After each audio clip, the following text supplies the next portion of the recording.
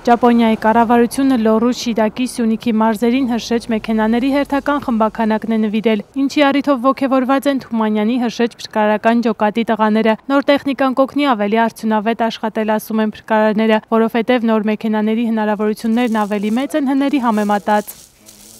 Թումանյանի հրշեջ փրկարարական ջոկատ այսօր Ալավերդու համայնքապետներ այցելել նոր տեխնիկան տեսնելու, ինչպես նաև փրկարարներին շնորհակալագրեր հանձնելու նպատակով։ Տրվում է Թումանյանի հրշեջ փրկարարական ջոկատի հերթափոխի պետ ՀՑ ընթասպա Արթուր Արշալույցի-Եվոյանին Ալավերդու համայնքի Կաճաշկուտ գյուղի այրվող անտառի հրդեհաշիժման աշխատանքներին ակտիվ մասնակցելու եւ մասնագիտական բարձր որակ դրսևորելու համար։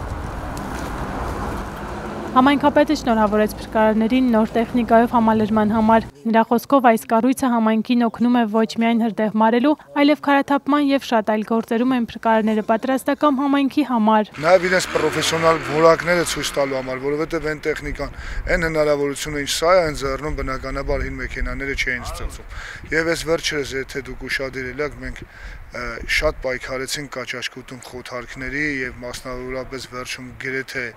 նաեւ անտառացած տեղի համար, որտեղ փաստացի Կաճաշկուտի ազգաբնակչությունը մեր օգնությամբ, մեր կազմակերպման, նույնիսկ ակակորու ազգաբնակչություններ հավաքվել, շատ լավ համագործակցություններ ու տղաները